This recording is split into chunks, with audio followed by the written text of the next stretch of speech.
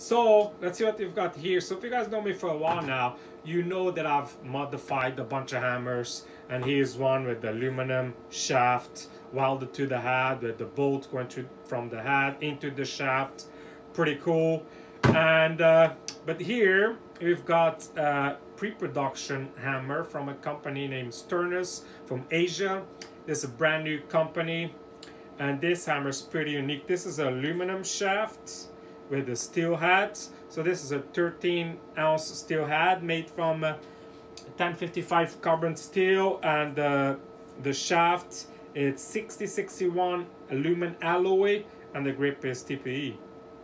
So yeah, so this hammer, it says, is lighter than titanium, and I've confirmed that because I've compared to my Martinez. My Martinez is a shorter hammer, and my Martinez weighs around 70-80 grams, and this one weighs 750 grams.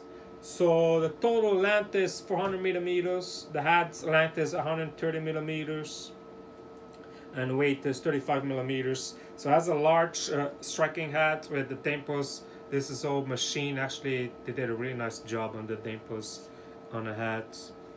And so it's a 2-degree angled bevel down for easier to strike. We have a magnet here to hold the nail for one-handed, and it's a non-slippery grip with the finger indent.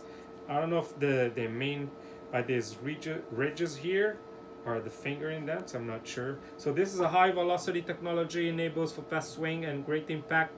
Magnetic nail, I've said that. And yeah, this is a 13-ounce head, and it's supposed to hit like a 22-ounce head.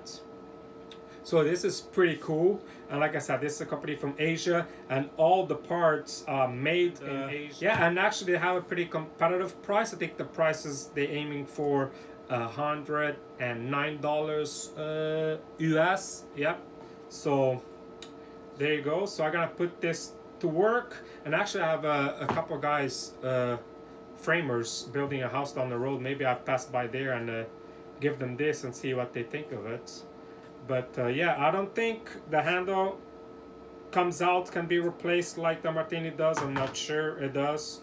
I don't know the hat. I don't think it does either. But like I said, this is a pre-production model.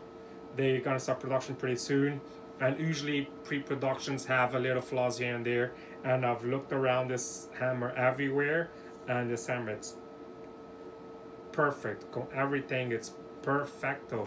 Even my Martinez, I had to fix the magnets. But this one, absolutely perfect. And like I said, it's pretty light compared to the Martinez. And yeah, I'm gonna put it to work and see how it does. Thank you.